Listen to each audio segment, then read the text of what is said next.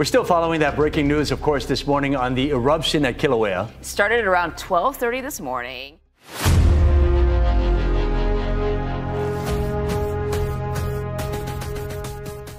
Kīlauea Volcano, one of the world's most active and closely monitored volcanoes, has once again commanded global attention with its latest eruptive activity on Hawaii's Big Island.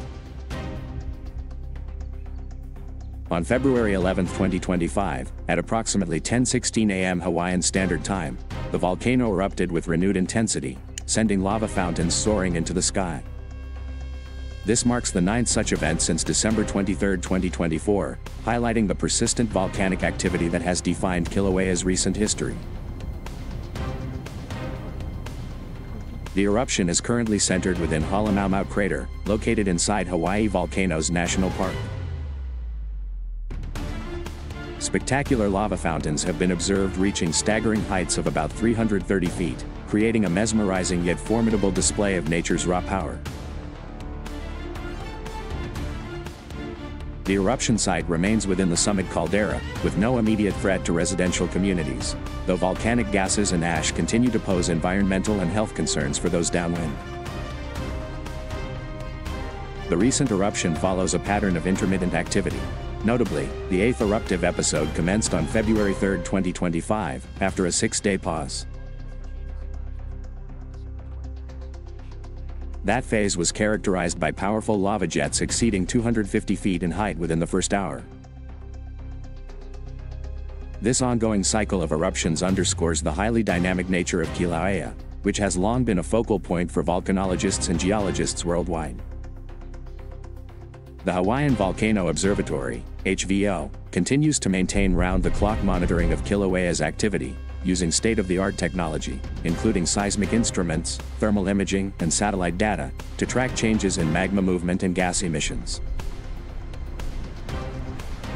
While the current eruption remains confined to the summit area, experts caution that the volcano's history suggests a possibility of rapid changes.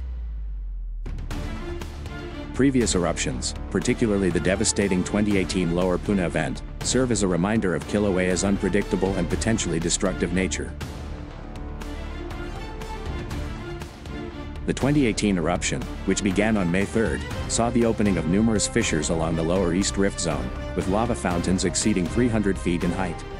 The relentless lava flows engulfed entire neighborhoods, leading to the destruction of over 700 homes and the evacuation of approximately 2,000 residents.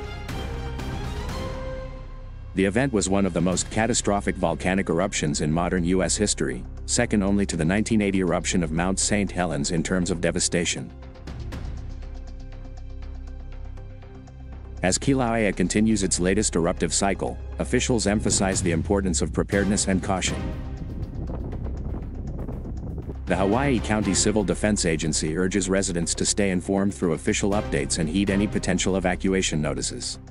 Although the current activity is confined to the summit, volcanic hazards such as toxic gas emissions, ashfall, and ground instability remain concerns.